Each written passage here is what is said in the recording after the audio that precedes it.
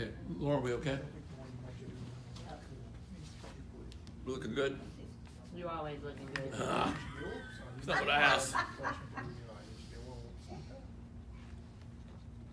Okay, welcome back. Thanks again for being with us. Thankful for God's blessing. Now we're going to get to the positive answer to Laura's question. I'm trying to look at these things positively. And I'm going to work from, again, passages that you know.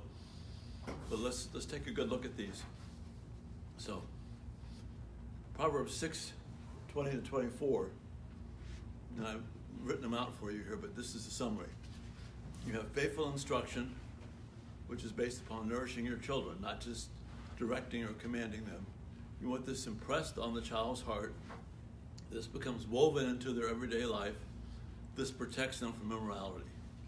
So that's the goal here of what you see the difference between this and trying to correct behavior. You always want to have that end goal. And if you want a better end goal, realizing right now that you are instructing your grandchildren. Okay? Because these children are going to be instructing their children. So the way you're raising them is going to have a direct impact on their grandchildren, which is the goal of, say, Psalm 78 at the beginning. So, my son, obey your father's commands and do not neglect your mother's instruction. The command there is a command to be on guard. I use Bruce Walkey's commentary on Hebrew, on Proverbs. It's regarded as the best that we have in our circles. The man is a true scholar. It's a 2-volume set, and it's pastoral, it's warm, it's accurate, and really gets to the heart of the matter. And so he says here that the commands are like to be on guard, be aware, be alert. This is not designed primarily to make mom and dad's life more comfortable, right? It's designed to protect them. Because when it comes down to, when they are presented with an issue of whether they're a middle schooler, or 8 or 9-year-old, or a teenager, or a young adult, remembering that I made mom and dad happy will not cut it. But if they can learn to trust God in this, then that becomes the dynamic. It's not that you want them to be mean to you or anything, but the goal is not to make your life better. Okay? Well, the goal is to serve God. Yeah. How much work does God have to do with me? Or you? Right? A lot. Yes. Yeah. Huge. All right? And I'm beyond ancient, and there's still a ton of work for God to do with me. Okay? So, yeah, I need that, but I'm wanting Him to work on me, not so I can get better. Well, your children, they need to see that we're humble before God. They need to see that we are just as much in the process of learning as they are. We need to see that, Matthew, when Jesus speaks in the Gospels of Matthew 12, where He says, to whom much is given, much is required. So we don't have the right to be annoyed with our kids, even though they are annoying. Well, sinners. Right, they're little pains, all right? And again, you guys have heard me say this before, but I can never pass up the opportunity. Water from the rock, Numbers 20. In Numbers 14, the spies come back from the promised land, and there was 12 of them. And the majority of them, 10 of them say what? Remember what the 10 said?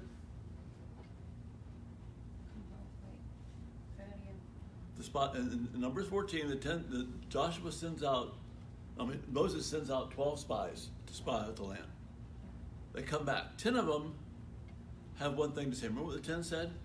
Like they're giants. Giants. They were worried about the They're basically saying, Moses, you're an idiot.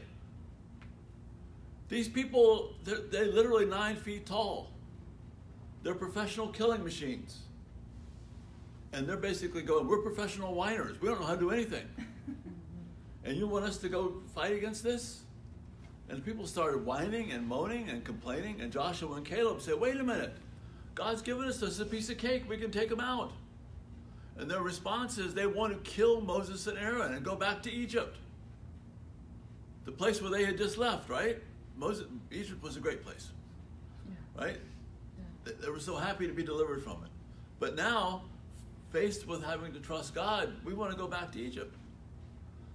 So God comes to Moses. Remember what he says to Moses? Move out of the way, son. I'm going to wipe them out. I'm going to take all these idiots out, these whiners and complainers, and give them their just desserts, and I'll start over with you. Remember what Moses says? Something not to do it. Why? For his name. Well, because if you do this, people will say you weren't able to bring these people out, and you will look bad. Don't do this to them. God still took out about 3,000 of them, but he spared them. And then they went on this walkabout for 40 years. Yeah, a short walk. You know. And they died slowly during that time. All those people died during that time. But during that time, those 40 years, what had been happening to them? They were having to rely on God to survive. Yeah, so, there was a Walmart. Oh yeah, no, it was bare. So at night there was an RV park they could plug in? No, but God provided it. Was there any place for light? The stars at night. The cloud. God. Yeah, the cloud, yeah. There's this cloud over top of them. During the day, it shielded them. During the night, it gave them light. And then when it was time to go, the cloud started moving. Oh, okay, time to go. Yeah. I mean, we don't need any big deal here. God is taking care for them. The first GPS. Yeah. Are their clothes? Are their clothes burning out? No. First Siri, really. Are their shoes burning out? No. 40 years. Yeah. They had food every morning for 40 years, and occasionally they got, I gotta eat this again. Can we get a little bit of change here? So God gives them, we want some meat, so God gives them 4 feet thick of quail. They just die in front of them. Well, you want meat? Okay, here's meat. All right? 40 years. Moses has been dealing with this for 40 years. Numbers 20, they get to the rock, and once again, the people are thirsty. It's a desert, right? So you just don't go down to the stream and dip some water or, have your water bottle, okay? They come back with the same routine. We're going to die. 40 years, we're going to die. Oh, we're thirsty. Egypt is way better than this place. How can you do this to us? And God comes to Moses and he says, Moses, walk over there, speak to the rock, and bring water to the people. And every gasket in Moses' head blows. He lost it. He lost it. Are you kidding me? 40 years? He walks over, takes his staff, smashes the rock. You rebels! Must we bring water from this rock for you? Now, were they rebels? Yes. Absolutely. Were they ungrateful? Yes. Do they have memories that were longer than 30 seconds? No, they were an ungrateful mess. Just like when you have taken care of your child for 4 days in a row and cleaned up after them, and they were sick, and you cleaned their mess, and you took care of them, and you changed the sheets 4 times in the last 2 hours, and all the rest of that. Mommy, it's dirty in here. Strike the rock. And I have been patient for 3 days, no more. And the wrath of mom descends upon this child. And this kid is trying to find his way under the bed. He's trying to do whatever, Moses loses it with them. And that's why he and Moses and Aaron could not go into the promised land. So I lose it every day. So how am I getting in the promised land? Because of Jesus Christ. Okay? All right? But why didn't he go into the promised land? Because he didn't show God in that action. Speak to the rock. Well, speak to He me. didn't obey God. You're there. No. This is what she's saying is right. You're His right twice today. actions, thank you.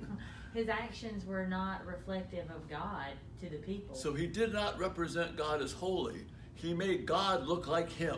Mm-hmm. He made God look like Moses. And when I lose it with my kids, I make God look like me. Ordinary. But God is not ordinary. He is kind and compassionate and gracious. He does not treat us as our sins deserve. Jesus Christ, he took on my sin.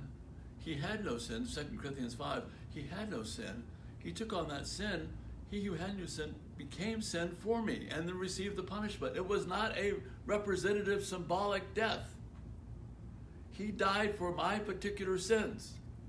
The ones I can remember, the ones I don't remember, all of them. He became actually guilty. And the wrath of God was poured out on him. And in that moment, not only poured out for my sins, but for all of you here, all of you listening on Facebook, and any Christian that God has saved, that God has redeemed, so in the history of the planet, at that moment, all of those sins, the wrath of God, poured out on Christ. So when God looks at you now, he sees the righteousness of Christ. He doesn't see your garbage. He's aware of it, but I understand this is true. So when I lose it like that, I'm making God out to be like me and my mess. Doesn't mean that we are soft on sin, right? Like I told you guys before, I think Ruth and I probably created global warming. So I'm not saying to back off, but it's got to be in the context of that. And even doing that, occasionally you would have a child come to you and thank us for being disciplined because they knew it's what they needed to do. Not because we said it, but because they actually believe what the Word of God said. So Proverbs 22:15 ought to be one of those verses that's just in your head and in your children's hearts all the time. That folly is bound up in the heart of a child, but the rod of discipline will drive it far from him. But that rod of discipline cannot be delivered with anger. It's got to be delivered with pleasant words, and it's got to be delivered with the hope of the gospel.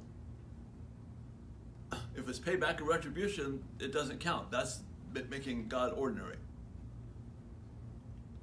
So the commands are to be on guard to protect your child. So it says, obey your father's commands, don't neglect your mother's instructions. Then keep their words always in your heart, tie them around your neck. The Hebrew here is bind. So one of your translations probably say bind. And what it means is that it's memorizing the parents' words in such a way that they are permanently impressed on the child's basic, essential mental and spiritual being that controls and prompts his every action.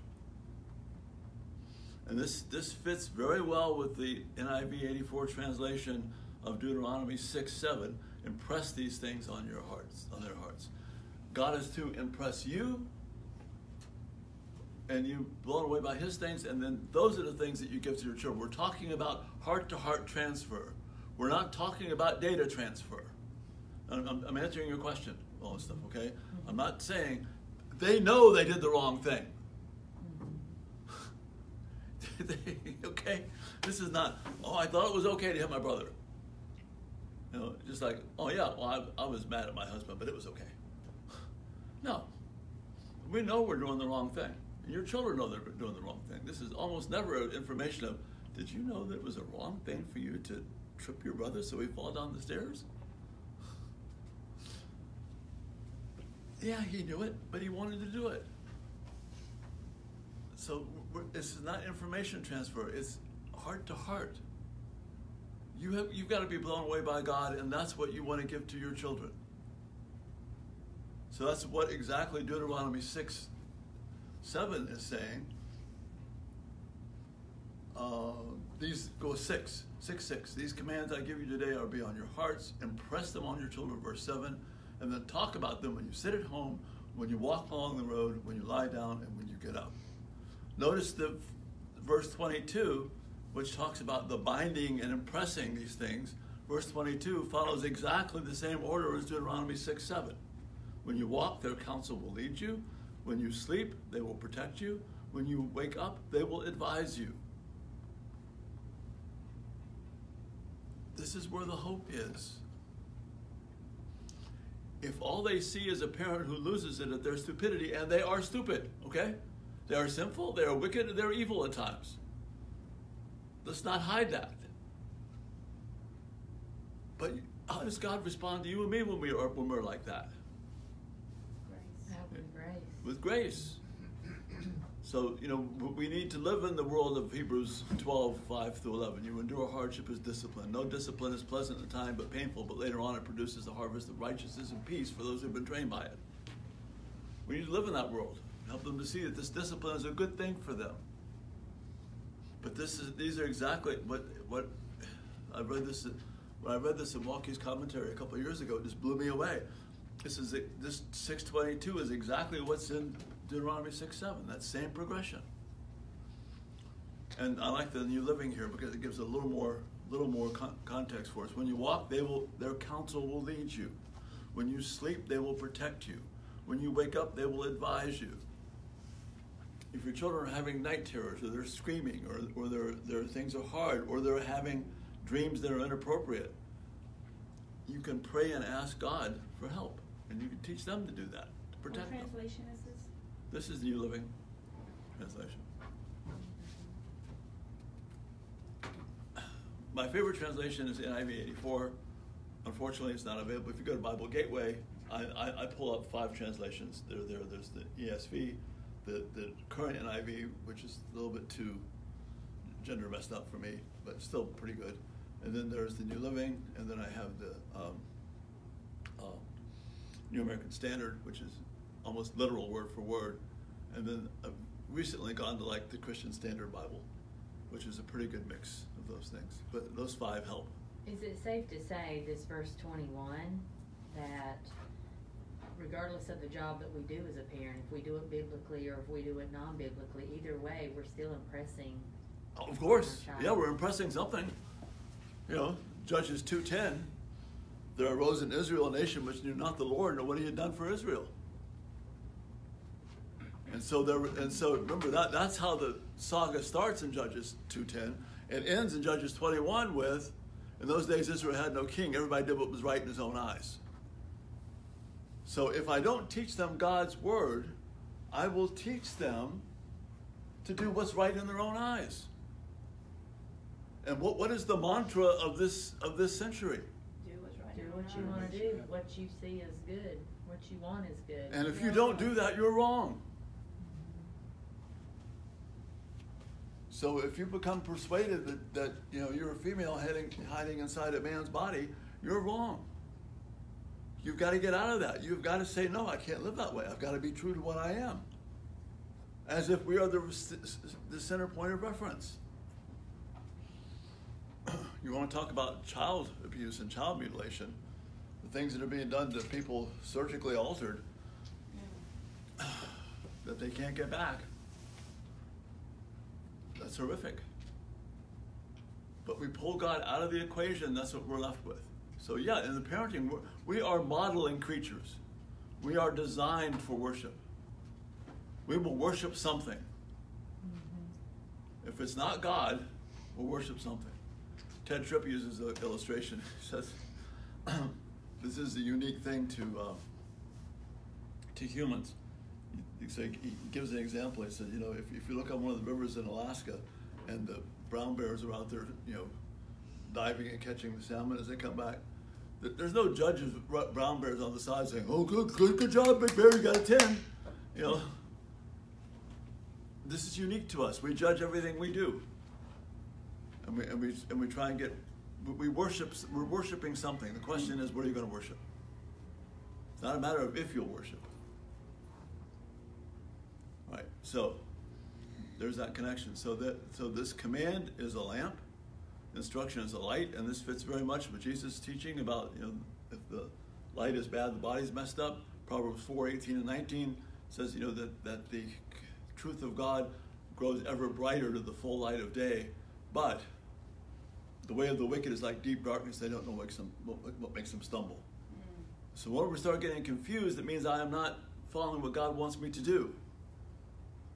Confusion is not a good sign. Confusion and doubt is not a good sign. means I got to get back to where God wants me to be.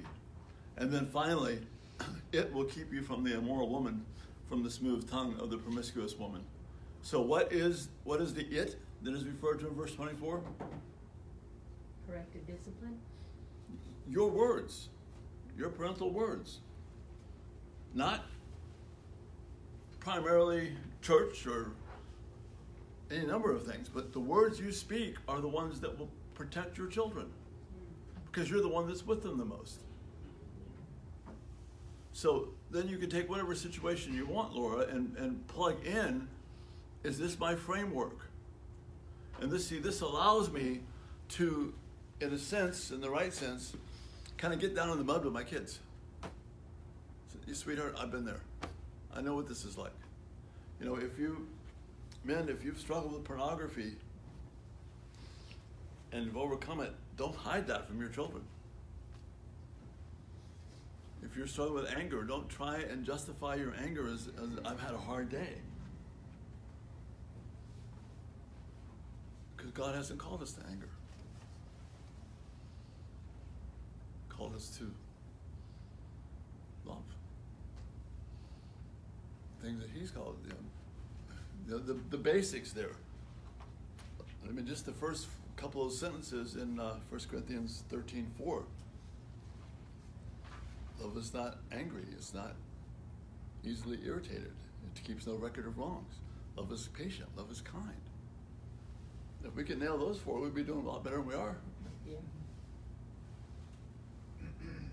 So, questions?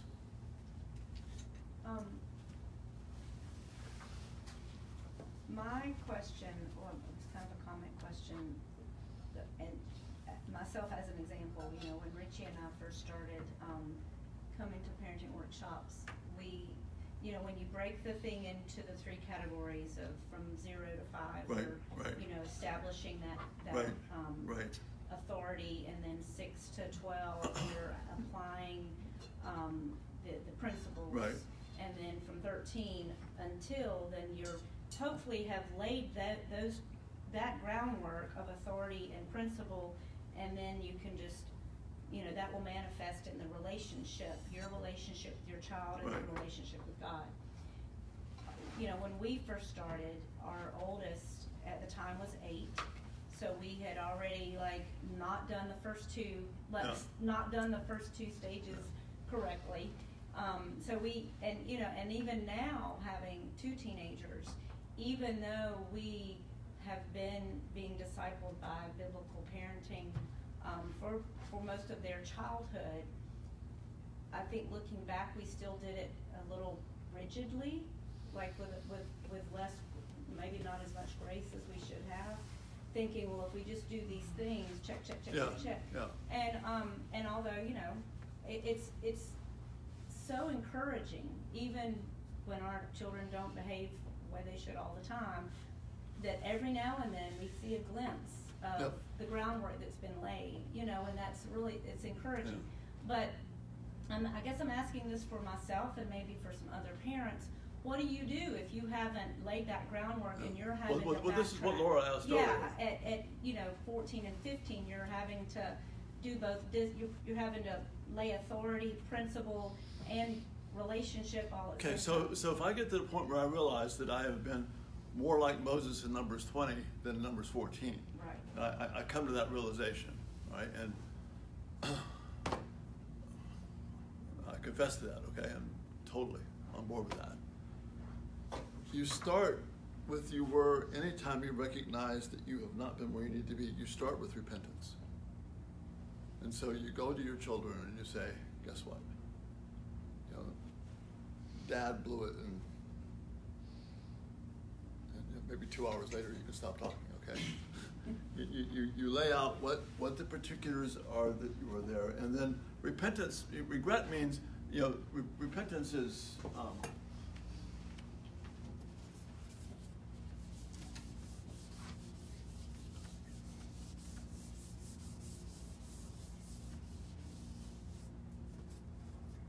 repentance is it's the Greek word metanoia, and basically it means doing a 180. Okay, And regret, which would be right here, I stop right here, and I'm sorry for the mess I've created. But if I stay here, I haven't done anything positive. You know, gee, Dad, I'm glad you're sorry. You already messed everything up, okay? So repentance means that I have now started acting in such a way which is not this, but I'm, with godly sorrow has produced something which leads to life. So if I was, whatever my particular issues were, whether it was laziness, whether it's anger, whether it's self-centeredness, whether it's demanding a higher standard of them than is right, whether it's a lack of grace, whatever, I deal with God first. And then trust God to begin to work in me. Which would, for anything, but particularly in this situation. And then when you begin to treat your children, you want to begin to incorporate some of these things where instead of demanding their behavior all the time, be a certain way before you'll deal with them, become a refuge for them. So you can become a resource. What we do as a parent, we see our kids messed up, right? And we desperately want to stop it, especially with teenagers. But they're not going to accept me as a resource if they don't see me first as a refuge. Is it appropriate in that repentance? I know that's important because it's you kind of laying out, this is what I've done wrong, right, and seeking forgiveness of that, right, and turning away from that. Right. But is it appropriate? Because perception is huge. Sure. And even though, like, this is what I think I've done wrong. Yeah. What my kid views could be something different. Is it appropriate at that point to give the child the opportunity to speak what they feel like the offenses have been? It's not only appropriate, it's mandatory. Okay. Which means that you got to buckle up and hang on. Even if their perception is different. You've got to hear it before you can address it. Okay. You know, you want to find out because, look, personal experience. You know, my child says something, and she misunderstood. That's not what I meant. And so I immediately start defending myself. All I do there is just push them further down the road, okay? So I've got the verse that continues to just challenge me from, it's James 3, wisdom from above. And I think you can find a workshop on this too, but Yes, you should. but That's my verse, remember, James? yeah. I've been So counseled on it. 3:17, wisdom from above. So the wisdom that comes from heaven or from above is first of all pure, then peace-loving, considerate, and submissive. The considerate and submissive. Anybody have an ESV? I do on I've my got phone. What does your ESV say? In the middle. For James, what? 3:17. But the wisdom from above is first pure, then peaceable, gentle, open to reason. Yes. Okay. full Open of to reason. mercy. Okay. Now, that one phrase, the ESV's translation says also J. Adams' translation is open to reason. So if you would ask me, am I open? Of course I'm open to reason. Just ask me.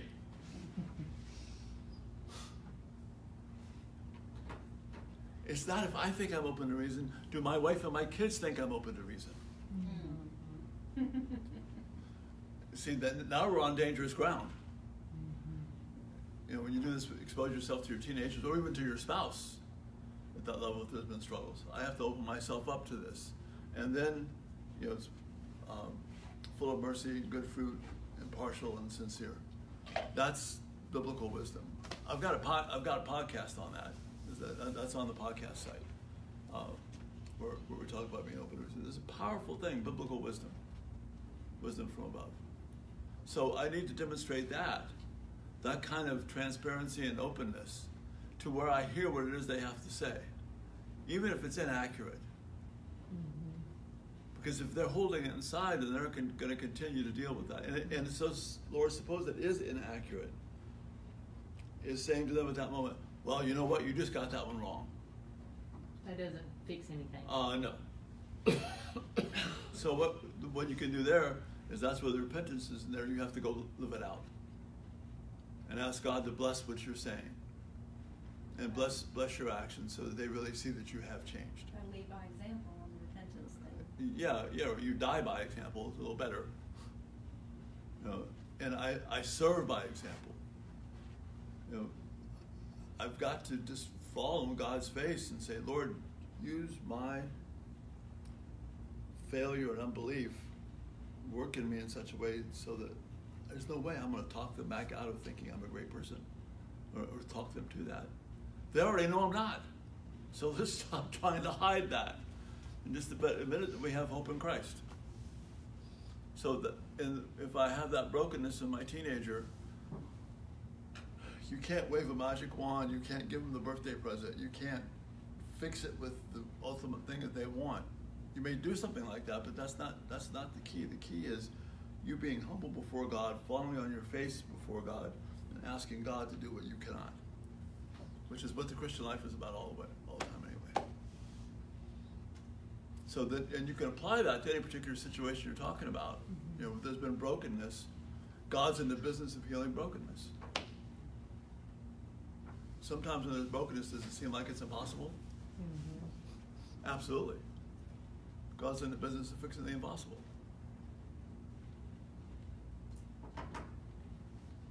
So did that?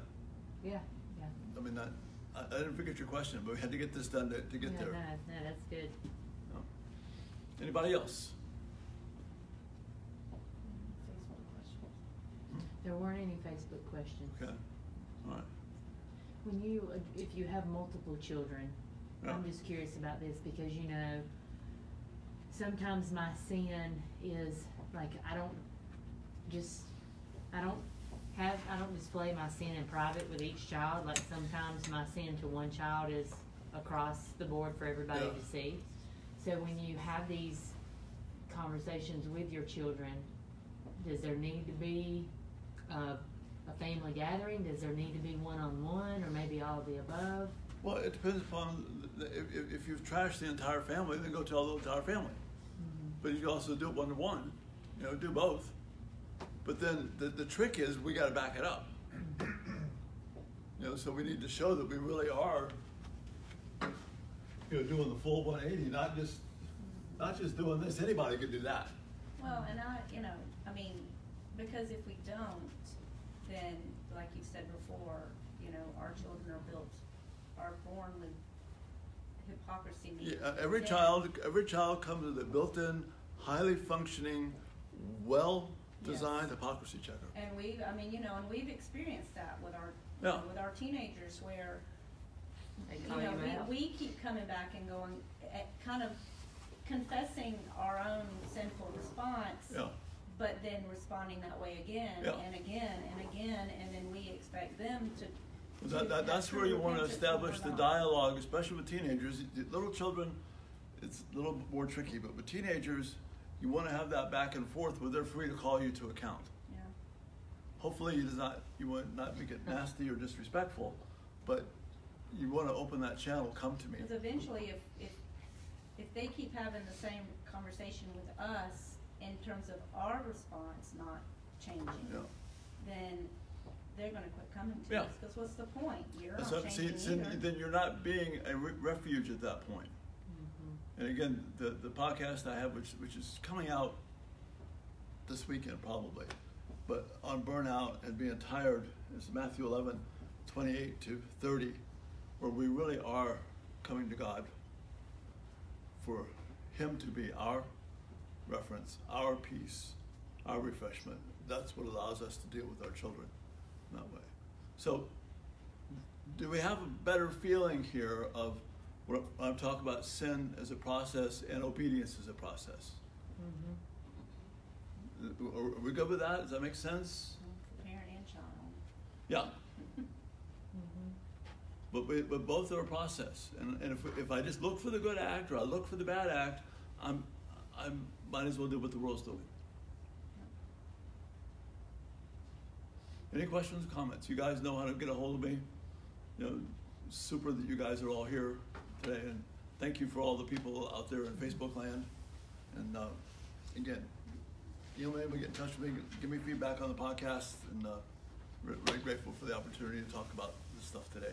Father, thank you for Christ. Thank you for your word. Thank you that you love us and care for us, and that your word really does have the truth that we need.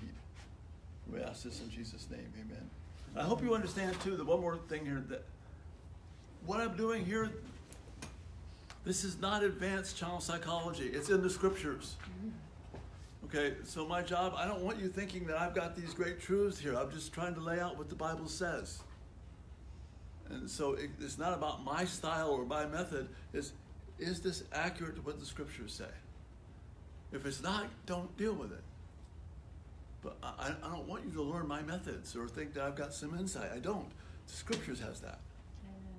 So, anyway, thank you for Thank you. goodness, and thanks for running the machine.